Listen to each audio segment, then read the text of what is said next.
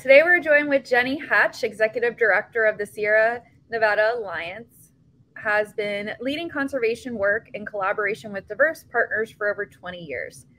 Her career background leading up to this role include work in restoration ecology, conservation biology, horticulture as a master gardener, initiating the Aquatic Invasive Species Prevention and Control projects of Lake Tahoe, fisheries protection and restoration, and working with recreational interests, policy, and advocacy. So she has a really amazing, well-balanced, well-rounded background, and she's going to tell you a little bit about the work that she's done. So thank you so much, Jenny, for joining us today. Yeah, thanks for having me. It's a pleasure. Yeah, we're really excited to hear your discussion. So with that, I'm going to go ahead and let you lead the way. Awesome. Great. Thanks so much.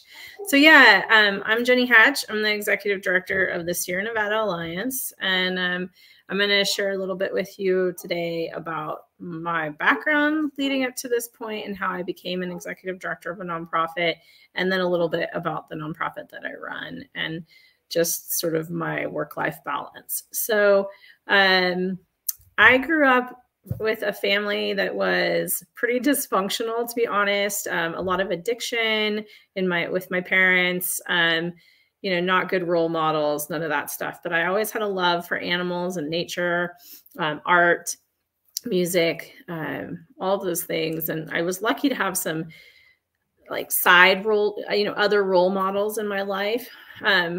The reason why I share this is because I didn't get a lot of like financial support for my education and career. And so I grew up in Nevada, in Reno. I also spent some time in Arizona as a kid, in California. But when it was time to graduate high school, I did so barely by the skin of my teeth. I was being pretty wild, but still knew I wanted to go to college, but didn't do any tests or anything, SATs, none of that. When I was in college, or in high school, I was not very motivated. But then something switched. I think I had some good examples of other people and a life I wanted to live. And I went to the local community college first, and then did 2 years of that, and then went to the University of Nevada, Reno. And lucky for me that my state school had a really strong natural resources department. At first, I wanted to be a veterinarian, and I was working at a vet hospital as a tech.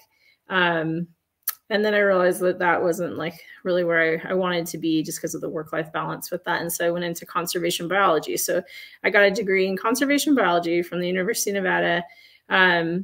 And it was in 2001, so a while ago now, over 20 years. And I paid my whole way, and got Pell Grants and studied hard, and had to really shift it to become a better student, and just had a why, basically. And, wasn't the best test taker or anything, but studied hard and did well and got through it. And then I started in AmeriCorps before I graduated, as I was a senior in college, with the Nevada Conservation Corps and the Great Basin Institute. And also had a really great mentor in Jerry Keir, who's their executive director still and founder. And he took me under his wing, and AmeriCorps was really fantastic for me. I served with Douglas County Parks and Rec, and then I served with Washoe Story Conservation District, and was lucky that I got hired on as their watershed coordinator after my terms of service with the Washoe Story Conservation District right after college. So right away, I had a job in the field as a watershed coordinator, which was a pretty big job right out of college. And I think it just had to do with the existing watershed coordinator at the time went to the state, and they were sort of without any staff with any kind of real experience. And they were like, well, you're the best we got. So luck was on my side and a little bit of hard work. But I worked there for a while and enjoyed that job, and did some, coordination of restoration projects and monitoring projects. And then from there, I wanted to move up to Lake Tahoe, and I got a seasonal job, wildlife job with the Forest Service. And then after that summer, I got hired on by the Tahoe Resource Conservation District, and was working in their erosion control program, and then got promoted to a program manager position to lead their invasive species program, where that was one of my proudest career accomplishments. And during that time, I started the invasive species program at Lake Tahoe, which has really changed the culture of boat inspections and all that kind of stuff in Lake Tahoe, and has really helped the lake. So that was a big accomplishment. Did that for a few years. And then after that, I got hired on by California Trout, a state conservation organization, nonprofit, and was their Northern Sierra regional director, and did fisheries work, which I found a love for fisheries, learned to fly fish in that job. And then moved on and was a contract executive director for the Sierra Avalanche Center. And this was all around at the end of my time with California Trout. And then transitioning into Sierra Avalanche Center was when I had my first child, my son, Carson, who's now 10. So I was, some of those transitions are related to, working less and just lifestyle balance and having a baby. And then 2 years later, I had my daughter, Evelyn. And then she was just about a year old or so. I got hired on as the executive director for the Sierra Nevada Alliance. So that was 6.5 years ago. That was, I just, throughout my career path that I just expressed to you of being an AmeriCorps member. And then throughout that, every job I've had basically since then, I have seen the value in AmeriCorps and in service, and how it really helped me kickstart my career. And so I was a host site for AmeriCorps members since then, and a supervisor for host site or for AmeriCorps members through Great Basin Institute and the Sierra Nevada Alliance. And when the Sierra Nevada Alliance was hiring new executive director, I put my hat in the ring for that because I was passionate about the fact that they managed an AmeriCorps program for the whole Sierra Nevada, and wanted that program to succeed. And so, I was lucky I got that job when my daughter was about a year old. And then since then I had my third child and I'm done. And he is 3.5 and his name's Asher. So that's been sort of my career path. And here are my 3 kids in a pretty recent photo this last December. And they're adorable, but they're a lot of work and they're a handful and they keep me busy. And it is definitely challenging to be a mom and not just, I'm an active mom. I have that service ethic. So it's like I volunteer on the PTA and I'm on board of directors and for their schools, and I volunteer and I participate. Plus they have all their extracurricular activity and their busy schedules and all the things. Doing all of that and running this organization is no easy feat. But it is, I'm passionate about it. And, I think the most important thing is to really take care of yourself so you have the energy to do all of it.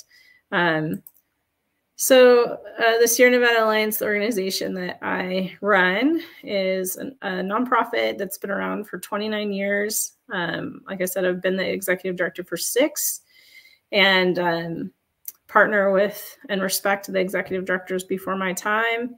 The organization had a 4-year gap of interim leadership where it almost died prior to me being the ED. And so I definitely have been on the rebuild and grow mode of the organization. So that's been a fun challenge. And I think we're, I don't say we're out of the woods, but we're doing pretty great work right now, and things are going pretty well. Our geographic boundary is the whole entire Sierra Nevada. So the whole 400-mile mountain range. It goes all the way up to the Cascades, all the way down past Bishop and Visalia, both sides, California and Nevada. Our purpose is to elevate and support Sierra ecosystems and communities. Our mission is that we're a hub for stewardship of the Sierra Nevada, and we achieve that by empowering and collaborating with our partners. We're a member group organization of the conservation organizations and nonprofits actually pay dues to be a member, and we provide services to them. And then we have deep collaborations of conservation implementation that we do. And I'll share a little bit more about that in a minute. Our vision is really a thriving Sierra with thriving ecosystems and communities that are resilient and cared for multiple generations. And a little bit about our history. We were formed in 1993. There was a Pulitzer Prize article in the Sacramento Bee that was published called The Sierra Now. And it was an article that chronicled and kind of expressed the dire need that the Sierra Nevada had, its importance and its need for conservation protection. They convened a conference, Environment Now and some others organizations convened a conference, and out of that conference came the Sierra Nevada Alliance as an organization, and you can kind of read these points to really be like a unifying organization and unify the voice for and of the Sierra Nevada. And so that's really a big part of what we do. Again, so our main programs right now are, we've run this AmeriCorps program that I shared with you guys that I'm passionate about for 18 years, the Sierra Nevada AmeriCorps partnership. And that program really does a lot of watershed health work, restoration monitoring, environmental education, and volunteer recruitment. We place about 32 volunteer members every year. They're not volunteer, they get paid. They have a living allowance and a stipend, but we place them with about, over 20 conservation organizations all over the Sierra. So we really have, 30 some, 50, or actually like 50, when you look at all our programs, like about 50 employees all over the Sierra working with all the different conservation organizations through that and other programs. Community engagement, that's just a lot of our outreach, our development program. We're in the process of launching a new website for the Sierra that's a visitor portal. That's an example of something we do in community engagement. And our member group program for conservation organizations is in there. So it's like we have a conference for them. We put on webinars every month, or we have a job board. Our website is really this resource and hub for all things Sierra Nevada. Climate resiliency program, that's been really working with jurisdictions on 100% renewable resolutions and climate action planning to get to those resolutions. And then we have a forestry program, and we have a workforce development program within that, forestry fellows who are our hired staff, and similar to AmeriCorps, they're placed with different private and nonprofit organization and agency partners to get trained as leaders in the forestry field while increasing capacity for forestry work. That program, for example, our forestry fellows raised $10 million in grant writing for forestry projects last year for the future this year. And then advocacy, we're just involved in all sorts of advocacy for the Sierra to really promote proper protection and funding and collaboration with that. We just hired an organizer for the governor's 30 by 30 initiative to conserve 30% of California's land by 2030. And our organizer is doing engagement and prioritization of projects and lands for that initiative in the Sierra Nevada. So we do a lot. It's really hard to explain who we are. Often we're really trying to always improve our storytelling because we do so much in such a large landscape. So this slide kind of articulates some of our accomplishments last year that you can kind of read and see just our conservation impact with some of our programs last year. And I think what's really important to highlight is this was during COVID when we weren't able to do, I mean, COVID's still going on, but in the heighter part of COVID, when we weren't able to get out and do as much. So proud of that. And again, here are our programs and some of the things that they've done. The guy in the wheelbarrow was actually one of my AmeriCorps members when I worked at CalTrout. I was his supervisor before I worked at the Sierra Nevada Alliance. And he's gone on to have a really fruitful career. Something we're really proud about is how AmeriCorps and our workforce development programs really create conservation leaders.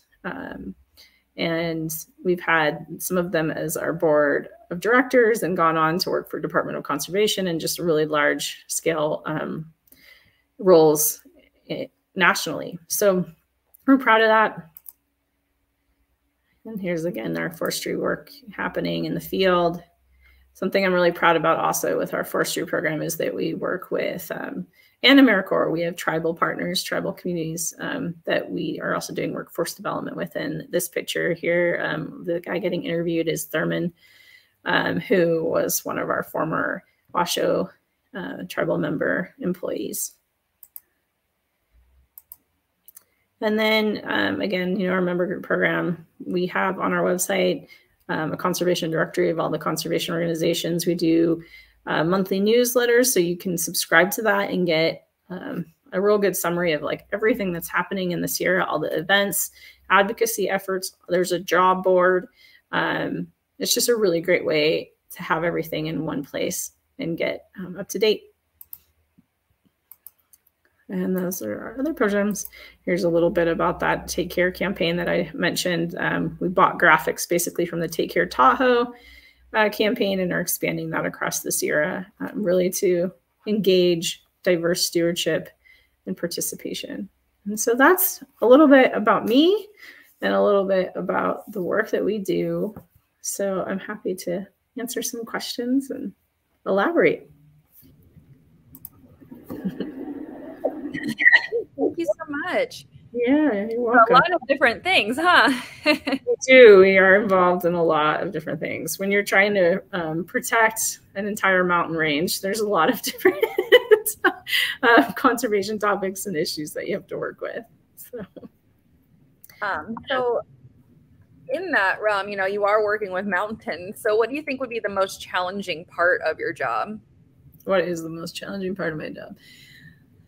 I think it's being resilient. And I think that I was actually talking to two of my supervisors or directors about this yesterday, because they got word about a grant they didn't get, and they were bummed. And I was telling them that I think one of the things that has really helped me in this role is the resiliency that I have. Like actually my upbringing as a child and having like that be sort of challenging, and some loss that I've had. I've lost my mom, my dad, and my brother. Like all three of my immediate family members have passed on at early ages due to like drugs and alcohol and just poor lifestyle choices. And my life before I met my husband and kind of got into my own adult life was really hard. And even after that, actually, because that's when I lost my family. But that just creates a sense of perspective and resiliency. And like as an executive director, you're riding this roller coaster of highs and lows of, it's like one day, yay, we get this big grant. The next day, oh, we didn't get this one. Or like, oh, one of my employees, like, is having trouble and I have to deal with that from an administrative HR perspective. Or, there's always drama and and you're stressed out about the budget and like all the things. So I think just trying to be calm through it and like ride the dips to get to the up and have that resiliency is the hardest part, and the most important thing or attribute I find in being a leader. So, yeah. So, this is going to be viewed by some students and teachers. So if someone wanted to go into a career like yours or go work for the Sierra Nevada Alliance, what advice would you give them? Well, gosh, so much to say about that. I feel that, first of all, it is, subscribe to our job board. That would be a first important thing to do. Make sure you're subscribed to our job board so you can see our jobs and all the jobs that are happening across the range. And then, secondly, I think, I don't know, this is hard to say in a sensitive way, but I just feel like I've noticed that people coming out of college don't seem to have the service ethic right now or the willingness to take, I know like BIPOC communities aren't able to take less pay, but, and we're working to increase the wage, but I'm also noticing that people are not applying for AmeriCorps like they used to. And that worries me that our service ethic isn't as high as it used to be. And people just come out of college or high school and they think that they can, be like making $100,000. And, having that internship and tutorial, like kind of support is a really important part of career development out of college. And so I think people should be more receptive and open to that, versus, and maybe if they can, if they're in a position where they could take a little bit less pay, or, you know, definitely from the high up with Cal Volunteers and the National Corporation for Public Service, I know they're really working on increasing the pay right now. But yeah, I don't know. That's something that's really like on my mind and my heart, that I'm like, we have all these positions open for like 6-month service positions and we're getting like no applicants. And so there's just something really strange happening in terms of like workforce right now, and people being able or willing, who would normally have applied for those kinds of positions before, not applying for them. So be more open to service, have a service ethic, and you'll get a lot out of it. It will really, doing service and something like AmeriCorps or Peace Corps is a lot more than just a higher paid job's going to get you, I think, in the long term. So. Yes. All right. So conservation challenges can seem daunting or large scale. So what are some things that students can do to make an impact? I think it feels really fulfilling and satisfying to work at the local level. You can really see changes happening much more tangibly. And those local changes actually really make a big difference. Like, I just think about the climate work that I've done and we've done with the different communities in the Sierra, South Lake Tahoe and Truckee and Nevada City, and, you know, working with on a relationship basis. It's easier. You can form those relationships, you can get resolutions passed, then you can affect how like the local level is, you know, making a climate action plan and making changes in those local governments. And then cumulatively, you know, if the more you do things like that, then and you show that as a pilot or an example, and then that's cumulative, then it makes a really big difference. You know, I think, you know, especially with something like climate change, it feels really daunting. And I've found that that is the best way to really feel like you're making an impact. So, yeah. Awesome. So I think those are all the questions we had. I just really wanted to thank you for joining us and taking time to film with us today.